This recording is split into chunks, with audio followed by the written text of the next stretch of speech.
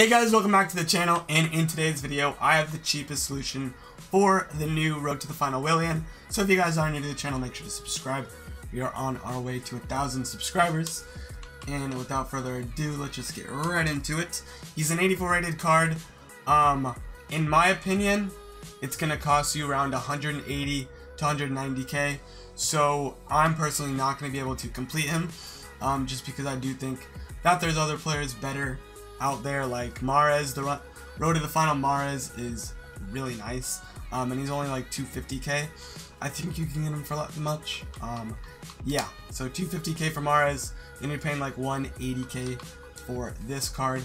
And I do think Man City is probably going to go farther than Chelsea, but we will just have to see.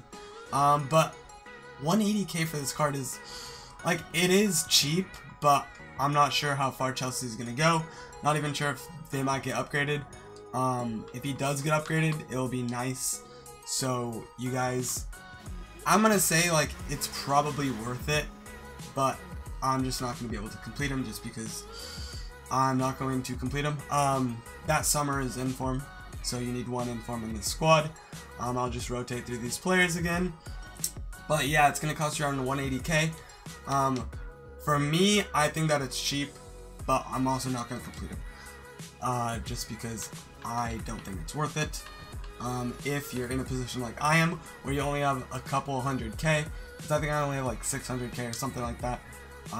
But if you have like a couple mil, I would say this is definitely worth it for you guys. 84 rated card, like 4-star. His card does look insane. 87 pace, 87 dribbling. His attributes are really good. And for 180k, I do think that this card could get upgraded, but then you also have to look for alternatives. Sterling is like cheaper than 180k. He's like 130k or something like that. I think he's somewhere around there. But yeah, he's definitely cheaper.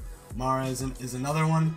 But yeah, that's basically it for this video. Just wanted to get this out. And yeah, that's basically it. Hope you guys did enjoy. If you guys do complete this card, make sure to let me know in the comments down below. Thank you guys for watching, and I'll see you guys in the next one.